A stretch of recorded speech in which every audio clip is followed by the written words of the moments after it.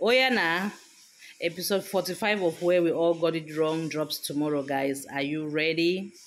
Team Andy and Team Chingwe, Team Andy and Team Rita, you all gather here.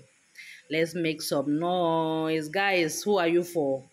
Team Andy or Team Rita?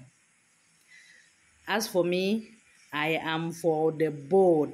If Andy can make the both of them his wives, okay, good and fine for me. So, guys, are you ready for the next episode? Drops tomorrow, 8 a.m. GMT time. Just hurry to Imagine Edu's page and watch. And guys, make sure you follow Imagine Edu Comedy so whenever he releases a new episode, you will be the first to be notified.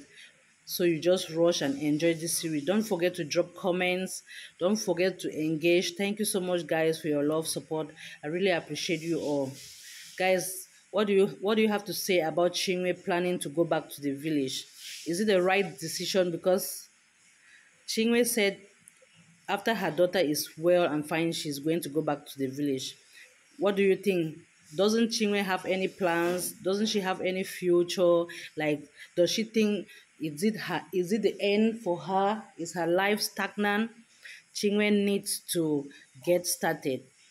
And she's so lucky, fortunate to have people like Andy in her life who are ready to support her at any time.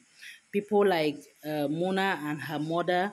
She has loved ones who are ready to give her the support that she needs. Even her